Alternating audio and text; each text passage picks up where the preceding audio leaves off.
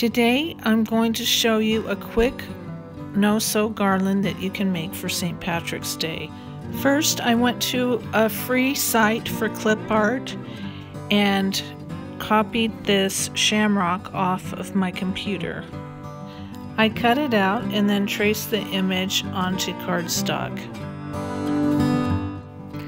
You can use one shade of green or 3 shades of green, or use whatever you'd like for this. And I just cut out 2 at a time.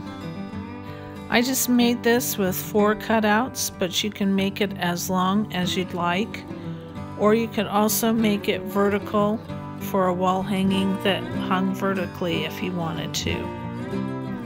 I just went through my stash of fabric and found some pieces that would work for this and then tore them into strips. This idea could be used for Easter, Valentine's Day, Halloween, or whatever holiday that you wanted to, where you could just cut out some cutouts and then attach them with strips of fabric.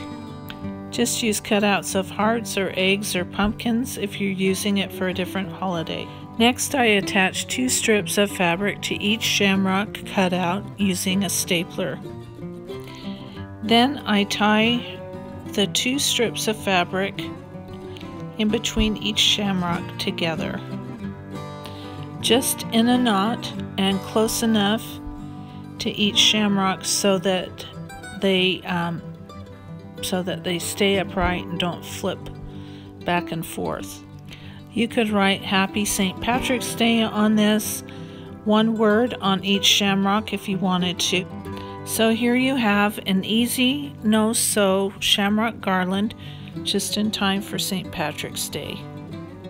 It was inexpensive to make and only took me about 10 or 15 minutes while I was watching a show on television. Thanks for watching. Goodbye.